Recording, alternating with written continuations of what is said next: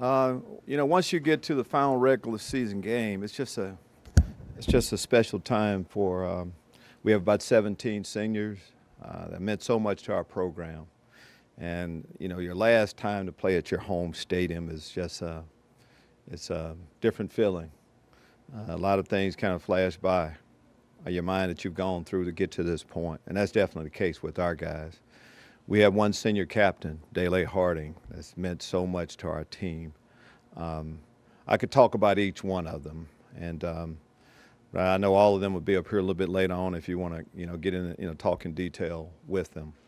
But again, last time out for them, we want to send them out regular season-wise on a high note. And it's our rival, too, which a little bit more incentive to play your best football. We haven't beaten them, since I've been here. We're a better football team, and I know what their record is, but I know, this kind of rivalry week around a lot of different places, and kind of the same comments are being made. It doesn't matter what your record is when you play a rival. That's definitely the case. Any team that's coached by Pat Fitzgerald, you know how they're going to play. 60 minutes, clean football all the way. And we're going to be doing the same thing, so we're excited about that. We kind of moved on. There was disappointment, not was. We were just totally disappointed in how we played our last game. Didn't make enough plays to win in the end, but we're ready to go this week. Take your question. Lovie, the senior class, I think all but Richie, you didn't recruit. What's the mindset of a player that bought in to you and this program at that time? Well, it says a lot when you have a choice, and a lot of times when there is a coaching change, guys leave. Want to try something different. As a new staff coming in, we let everybody know how we would run our program, what would be expected. And these guys that stayed all got on board and saw it the same way. So even though we didn't recruit them, they've been as much a part of us as any of the guys that we recruited. So just feel like, this is one of our classes that's leaving. And the way, there was a lot of disappointment. There's no other way to look at it. I mean, 3 years, haven't been to a bowl game. So for those guys to get a chance to leave here with a good feeling, good taste in their mouth, it's pretty important. What's this week like for you guys? I know it's kind of broken up different than most normal weeks. You got today's Tuesday, that kind of thing. What's it like for you, and how you trying to manage that with the game coming up? Throughout my coaching career, this week I've adjusted the schedule. A lot to be, of course, thankful for. So Thanksgiving, our players are going to spend Thanksgiving with their families. In order to do that, we have a certain amount of days we need to prepare for the next opponent. And what we normally do on this day is we move everything up. So that's what we did. Normally the day there wouldn't be a practice, but we practiced today, went through our initial game plan day. Had a good practice, I might add, today. So we'll practice until Wednesday, and won't do anything on Thanksgiving and get back on the routine Friday. Here, is that a lot easier schedule-wise? It's always easier when you play at home. You can take out that travel part that you have to do Friday. Absolutely. In an ideal world, I definitely would like to open the season at home, and I know we're going to open next year at home. And I like to end the football season here. This year we got it. We got both of those done.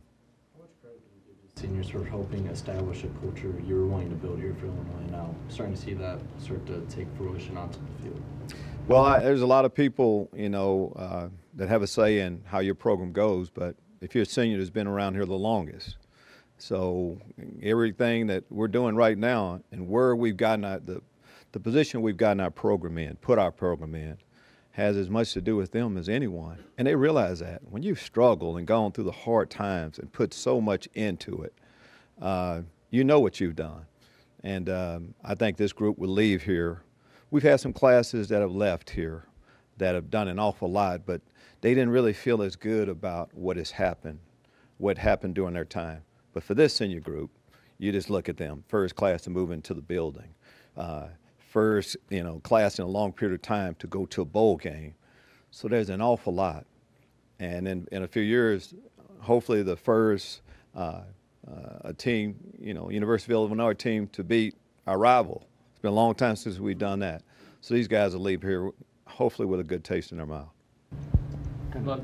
Lovie, have you asked for any feedback from the Big Ten Conference or received it on the non-call on Brandon's hit? You know, I was hoping I could get through the press conference without going there. I'll just say it's kind of obvious what it was. If that's not targeting, what is? Our quarterback was knocked out of the game. A penalty should have been called. It's just kind of as simple as that. Okay. Our quarterback was knocked out of the game. He didn't finish the game, which hurt our ball club as we go forward. And we'll see how it goes the rest of the week. Before we get off to the seniors, is Dre Brown going to be part of this senior class? Dre Brown is not a part of this senior class. He's a part of this senior class, maybe not a part of this senior class. No, going back to it, yes, Dre is a part of this senior class. I think he is. Kent, is he on that list right now? I think we all kind of know what's going on with Dre a little bit. Dre is a part of the senior class, yes. Last year, this was kind of like your bowl game, I guess, as you guys didn't have a bowl to play for. One more time. Let's go back. Let's finish with Lauren. Lauren, let's hit you with this. Dre Brown is going through senior activities. How's that? All right, Jeremy. All right. Last year at this time, you guys were trying to steal one from Northwestern, and, you know, kind of spoil maybe bowl or whatever. This year, they might be trying to do the same to you. Just what's the dynamic of that for your team, or what do you know they're going through? Well, I think last year we were trying to do is win a football game. You know, get a bad taste out of our mouths. Northwestern had a good season going. It was no more than that, and I thought that was the time, the last quarter of that game, I saw our football team take a step. Northwestern, of course, is disappointment, I'm sure, up north. But whenever you play a game, you're just trying to win a game. It comes down to one game. You have one game to play your best ball and leave. And in this case, for them to finish their season on a high note, I think it's as simple as that. But I don't know what their motivation is. I just know what ours is. Ours is to have an opportunity to win 7 games is big. To beat our rival for the first time in 3 years, of course, is big. And just get back on, get another streak going, as much as anything. So there's a lot for us to play for, and I don't think it's any more than that. How important was that final quarter against Northwestern last year to kickstart you guys into the offseason than this year? I think it helped a lot. I mean, they were the Big Ten West champions, and we played them. We had an opportunity to win that football game. So you want to, you know, if you know when your last game, you want to finish it off on a high note. And we lost the game, though. In the end, we lost the game, but I think our team saw what we could be going forward. Illinois coaches have had contempt for Northwestern. I covered them. I know this. We're a contempt. I'm trying to keep going. Where are you? Where are you with Northwestern? I think I'm where everybody else is that's playing a rival. I mean, you don't, you know, we've been in sports, and you should see I've been in sports a little bit. There's a rival you have everywhere. You know, Big Sandy High School is where I went to school. Hawkins, right away. You know what your rival is. Every step along the way, you know who your rival is and what's at stake. Contempt, dislike, whatever words you want to use, you need to beat your rival. It's as simple as that. Last Saturday's game maybe illustrate things team needs to do maybe differently or better when the takeaway margin is not in your favor? Yeah, I think things you need to do, period. Take away, the turnover ratio is important. And defensively, we need to take the ball away. It's about ball security offensively. But, yeah, that's one area. But there's a lot of other things. Starting off offensively, you know, running the football. We want to run the ball. Defensively, we want to stop the run. Offensively, explosive plays, not give up any explosive plays. Good red zone defense, red zone offense. There's a lot of things that go into it. We didn't do most of the things that we need to do to win a football game. We didn't do those this past week, but we'll get back on track this week. I know you're focused on the game this week, but what sort of opportunity is the pre-bowl practicing going to give these younger players to get that additional development that you haven't had in the past? We are focusing on this week, but when you know that your season isn't ending right away, It's big. It's huge.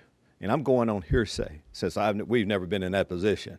I just know, but it's an opportunity. We have a lot more days to continue to play football. And every day that you can practice with young players, it's a big thing.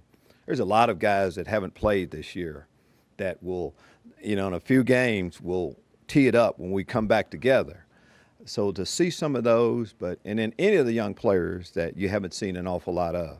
We've gotten our program to a point where we didn't start 15 freshmen this year, but we still want to continue to develop those. So we're looking forward to those practices. He's gotten significant reps in games.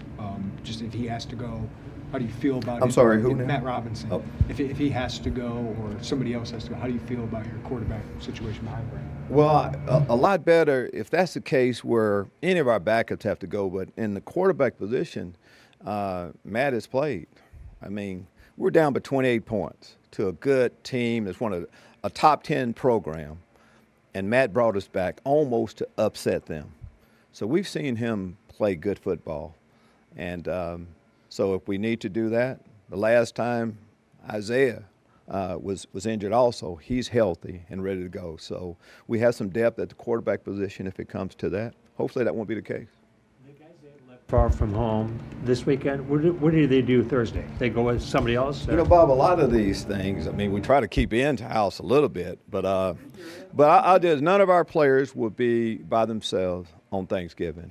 The beauty of guys coming from all different parts of the country, when they can't get home and be with their family, yes, we have guys that are from the Chicago area that will be taking some players home with them. St. Louis area also. So again, that's what's really neat about college football. You get a chance to go spend time with other families, and so it's going to be a special day for it. Bring people home or not? The Smith household will be full also, absolutely. Marianne makes an outstanding turkey. And Marianne just pretty much does everything else well, too. I say that today is our 39th wedding anniversary. So blind date a long time ago kind of led us to this spot. So she's an outstanding cook. High school football teams playing for state championships this weekend. I know they're not here at your field, but any message to those teams? Oh, it's just a special times, too. Something that you'll remember forever. And it's tough to get there, to get into the playoffs and have a chance to potentially win a state championship. There's an awful lot that's going into that. There's great high school football in our state also. So just good luck to all those teams, and hopefully those good Illinois prospects that we have competing for those championships will someday end up playing, for their flagship university, the University of Illinois. A lot of your players say they appreciate you and your staff explaining the why is important to them. Why my job is important, why this technique is important. When a lot of staffs will just say, you worry about the what, and you let me worry about the why. What goes into that philosophy on how you teach?